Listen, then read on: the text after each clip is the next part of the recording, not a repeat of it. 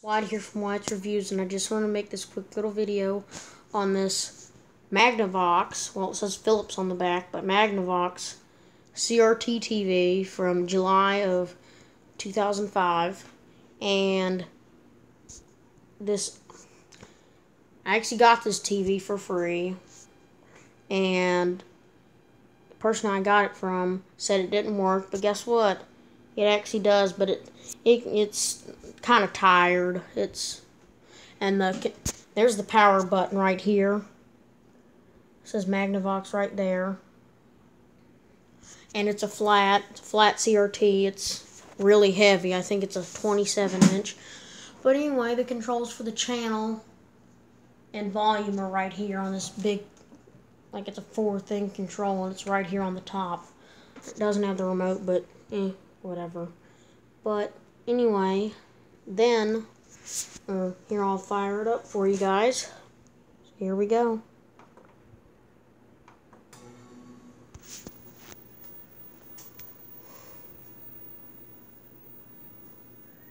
Just give it a minute. And you gotta love this crappy digital garbage. It's annoying. Okay, let me change it to something else.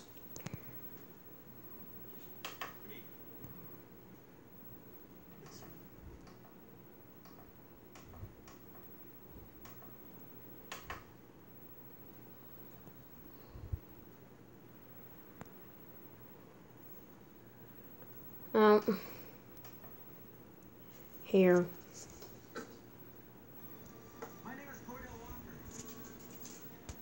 I don't know if you can hear it very well. Okay. I won't come any closer. Henry, can sit down and talk about this? I'm using that RCA DTV box.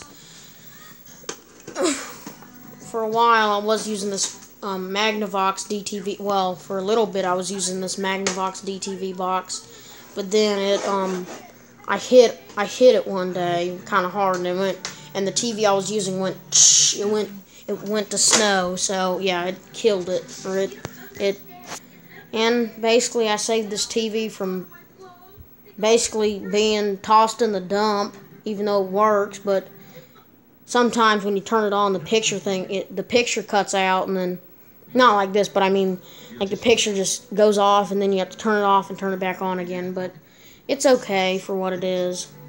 And there's the back, and it has like tons of jacks on it.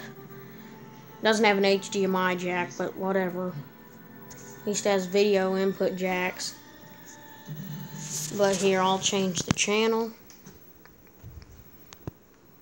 I guess I should also start calling myself your white shadow. That I don't mind. I love this show. Hold on. Here, I turn the lights out. I turn the light out. It is a decent picture. It's really, this TV's like a jillion pounds. But